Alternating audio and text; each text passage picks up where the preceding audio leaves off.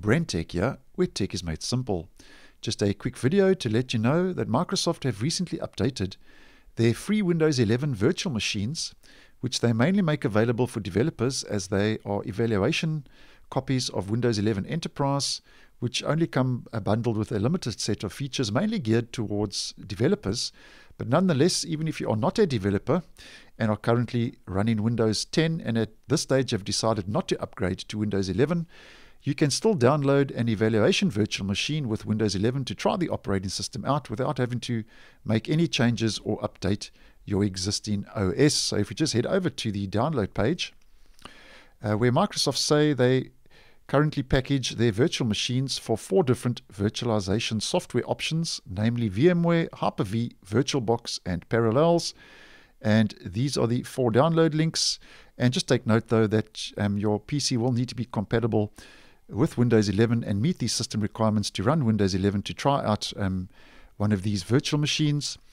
And you will also need 20 gigabytes of free space. So just take note of that. Now, as many of you know, standard virtual machines for Windows 11 do require activation using a genuine product key like a normal Windows installation.